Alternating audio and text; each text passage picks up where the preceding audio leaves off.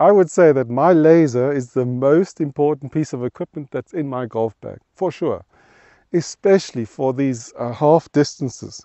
So I've got a slightly uphill shot here, and it's 39 meters. But I do have one issue with using the laser all the time.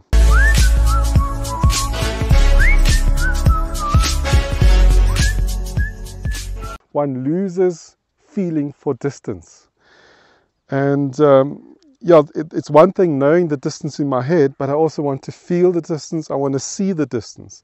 So if you're a very visual person, you've got to continue to use your vision. So what I suggest is, before you use your laser, try and guess the distance and then check the distance.